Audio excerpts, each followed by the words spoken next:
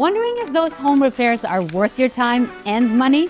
Let's break it down for you. Today, we're diving into a common dilemma for homeowners. Should I make the repairs or sell as is? Making repairs can often help your home sell faster and potentially for more money.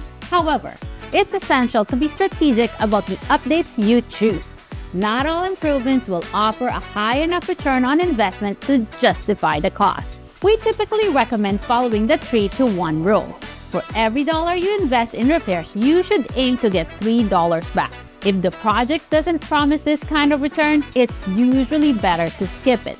Now, also, that depends on the market, so watch out for that. Fix what's broken. Buyers may be discouraged by visible issues, and repairing them can make a significant difference in how your home is perceived. Ever thought about the impact of a little can of paint can have? It's worth less than $100, but once you have the paint on the wall, it's worth thousands.